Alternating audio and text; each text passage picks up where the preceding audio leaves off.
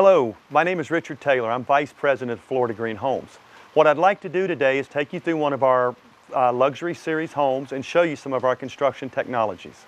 At Florida Green Homes, we build three series of homes. We build a luxury series, a Floridian series, and smart series. One of the things that is common with all three of these series is that we use the exact same construction methods in all three series. And one of the things that we do is Icf Construction. We use an insulated concrete foam. What this has is it ties into our footers. Coming up out of our footers, we have steel that pops up every 2 feet all the way around the perimeter of the house that goes all the way up and ties into the top of the lintel. Also, every horizontal block at every 16 inches, there's another piece of rebar that goes all the way around the house and it's all tied in. And then our walls are poured solid concrete, 3,000 psi on the exterior. What this gives us is a solid concrete wall that has been engineered to over 200 miles an hour. It also gives us an R value that far exceeds the building industry. We're just a little bit under R30 for our R value because this foam stays in place. We've got 2.5 inches of foam on one side and 2.5 inches of foam on the other. Again, giving us a nice insulated house that also gives us soundproof walls, and it stops bacteria and dust, and it's just a far superior product than what your standard concrete block or wood frame construction is. One of the benefits of this block also is every 8 inches all the way around the exterior and the interior there is a strip inside of this foam so that you can fasten things to. That is why we can fasten our drywall directly to the block. What this does, it gives us a couple benefits. First of all, there's not that 3/4 of an inch gap that everybody else has in the industry. So what that does, one thing is there's no drafts, so we don't have to worry about fire. There's nowhere for air to feed the fire.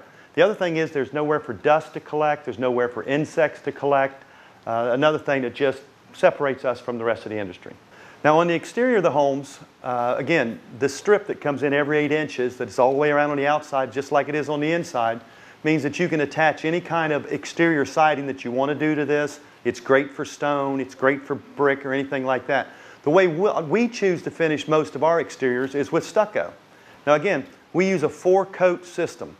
We put a scratch coat on, then we put another scratch coat on, and in that second scratch coat we put a fiber mesh in it, and then we put another scratch coat over top of that, and then we put our finish coat right over that. So what we've got is 4 coats. Standard in the industry over block homes or wood frame is typically 2 coats. What this does is gives us a much stronger exterior. One of the things that we also do standard in all of our homes is we use an icing product which actually goes up into the is applied to the underneath of the plywood. What this does is, first of all, it gives us an attic that is almost like conditioned space. When you stick your head up into this attic in the summertime, it's 5 to 6 degrees warmer than the inside of your house. What we're doing is we're keeping the heat out and keeping the cool in. With our construction methods, especially with the strength part of it, as you can see, this is some pictures that were taken after Hurricane Katrina. As you can see, this is a whole area that was completely devastated. And as you can see, the one house that is standing is an ICF house. And the pictures speak 1,000 words. As you can see, the house was not, it was definitely exposed, it wasn't concealed, but the house is still there. Okay, what we have here is a couple pictures of, the first one is a picture of a neighborhood where an F4 tornado went through and devastated the whole neighborhood, but you see one house standing there, and that house was constructed with ICF walls. Another picture down here is in the San Diego area where a fire went through a neighborhood, and again, you can see the devastation with the exception of 3 homes that were built with the ICF walls. Again, the reason why we're showing this is to let you know that every one of our houses are constructed the exact same way. Right, what we have here is a graph that shows you what your energy savings can be over the course of the life of your home.